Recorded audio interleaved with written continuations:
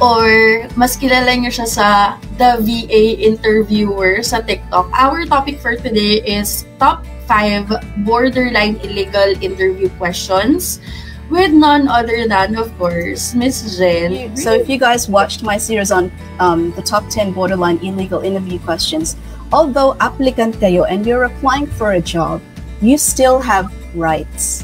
So the challenge is getting them to talk, diba?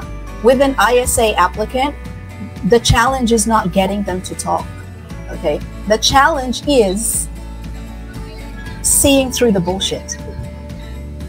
Dahil nga, magaling sila magsalita, madudulas sila.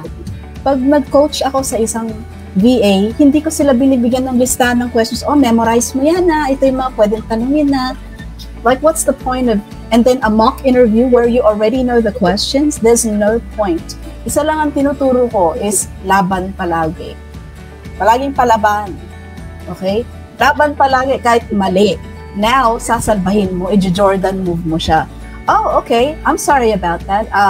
So can I ask you, what is the right process? Like, what would you do to make this like a win?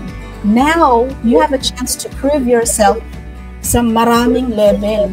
Like, even though you got it wrong, you're trainable. Nagtatanong ka, tinatanggap mo yung mali mo, you're accountable. Now you've proven if you're like that, and then you're listening to the client, you just won the interview. You could win the interview on a wrong answer.